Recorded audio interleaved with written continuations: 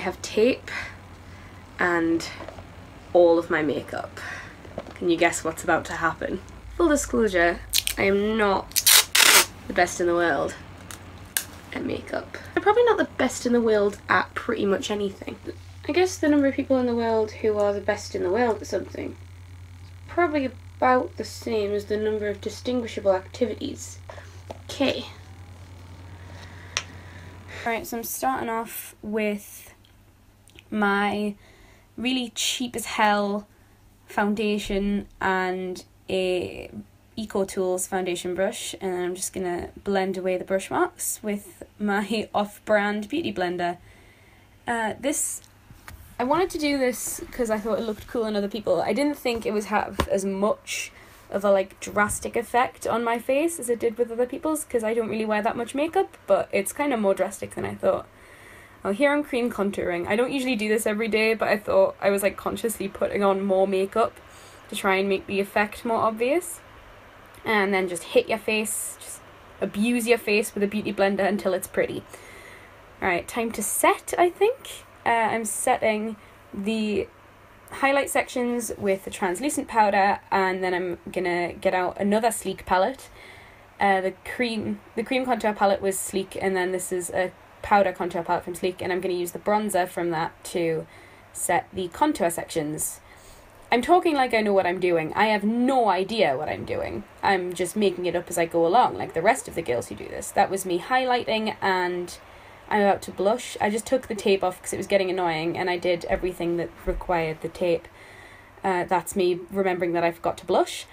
And I'm going to get out this is my spoolie brush with eyebrow gel on it to shape my brows, and then I'm drawing in my brows with another Sleek brow kit, which has this little pigmented wax that I use to fill in some of the brow, and then powder that I use to set the brow. And then I'm going to get out some other stuff and pretend how to use it. Yes, my Naked palette, pretending that I know what I'm doing with my Naked palette. I have quite a pale face, so it's quite hard to find makeup for me, and Sleek is very good at making makeup for pale skin, and they're also cruelty-free, which is always good. Stop for a second because I ran out of space. That's a common thing apparently. Eyeliner. I just bought this new brush and it's just like a silicone tip and I kind of love it. Okay, all I need to do in this kind of post switch, because I ran out of space on my phone to record, section is my eyeliner and my mascara. I kind of loved doing a half face with this because it meant that I didn't have to match my eyeliner on my other eye, so I could just kind of leave it as it was and not worry about them matching.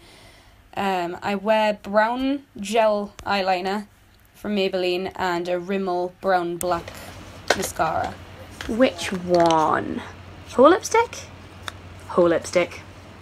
Okay, so this is just me applying my liquid lipstick. It's again Sleek liquid lipstick. I love this shade. It's nice as a I call it a whole lipstick. It's like a going out lipstick.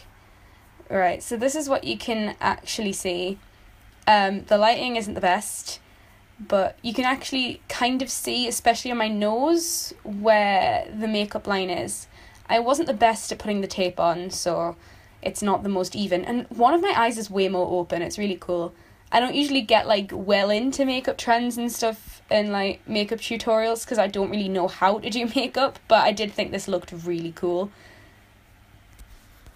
Alright, creepy half face complete. In a bit, lads and lasses.